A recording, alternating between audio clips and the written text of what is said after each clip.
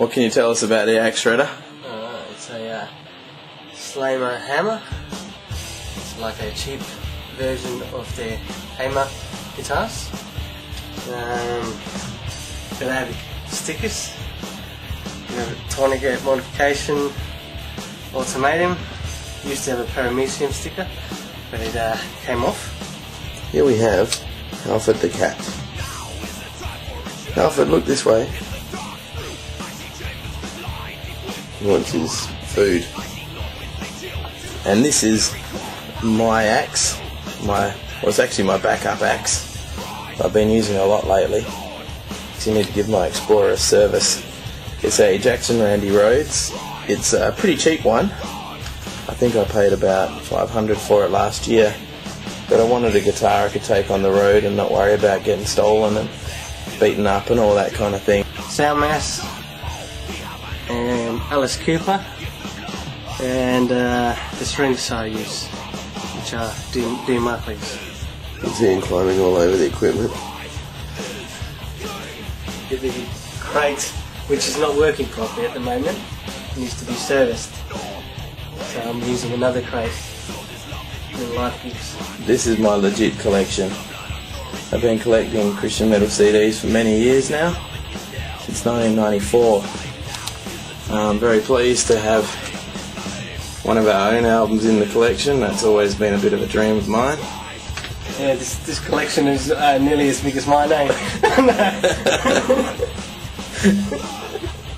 This is what inspires Grave Forsaken.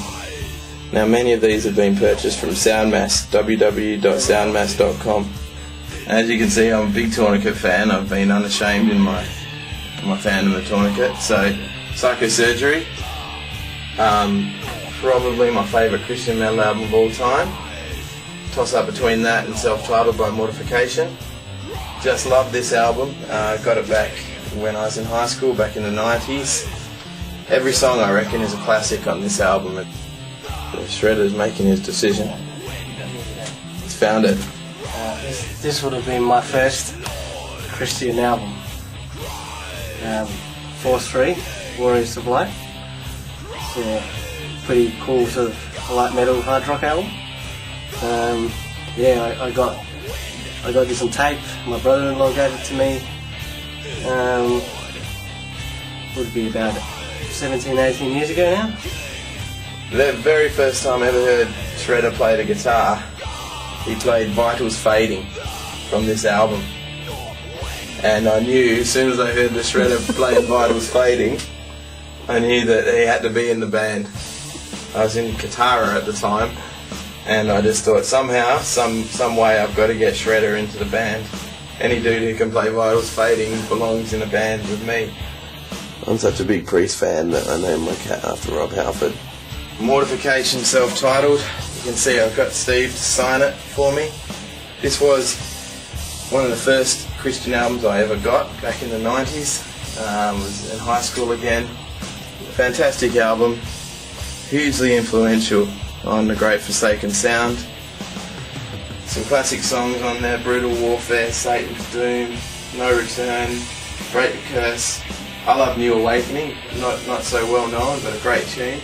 Destroy Beholds, Journey of Reconciliation, Majestic Infiltration of Order. It's just a classic, absolutely fantastic album, hugely influential. I like them all, but this is the album that my cousin gave me at the time. And since after that I've been pretty much hooked on Christian metal. Weapons of Our Warfare. Again, hugely influential on Great Forsaken. Again, one of the very early albums I got. If you had a look at my CD collection when I was in high school, when this was only about 10 CDs, you would have seen this and those other two I've shown you. Absolutely love this album. Again, all classics: Present Darkness, Weapons of Our Warfare, Solitude, Flesh and Blood, Bought by Blood, 23, Slay the Wicked, Greetings at Death, If We Faint Not. There is not a dud on this album.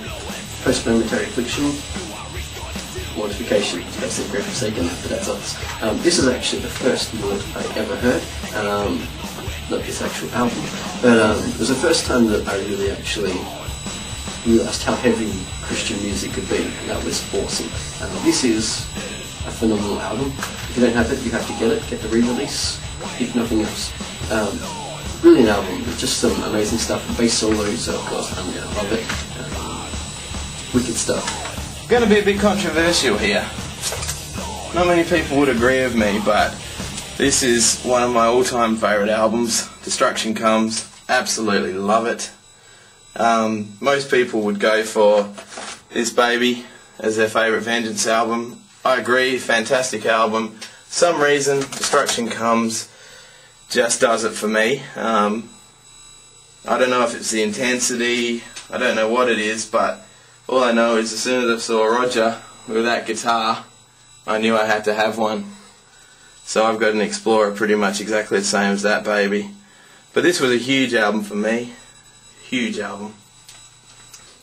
Okay, second.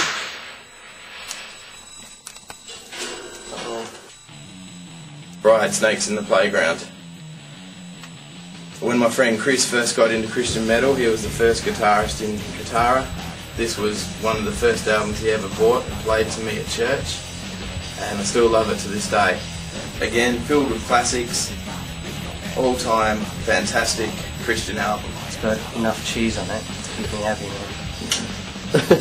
Saving Machine, #1. Their first album, self-titled album, is just awesome. More of a gothic kind of feel to it, but the guitars are just, sorry, I'll try not to keep waving away. The guitars are just so intricate, so well done, so well laid out, and it's just such a complex, awesome album. Thanks for tuning in to Grave Forsaken TV episode 2. We hope you enjoyed checking out some of my CD collection, and if you've got any requests for albums that you want us to talk about on future episodes, email the band, and we'll see if we've got it here and we can discuss that as well.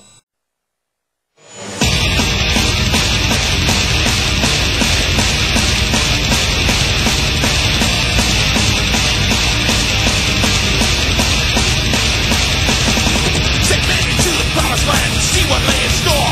Send blood from memory to its tribe and fight our weekend core. We'll make plans to conquer all and take the land by force. As soon as we discover what's ahead, we'll set out.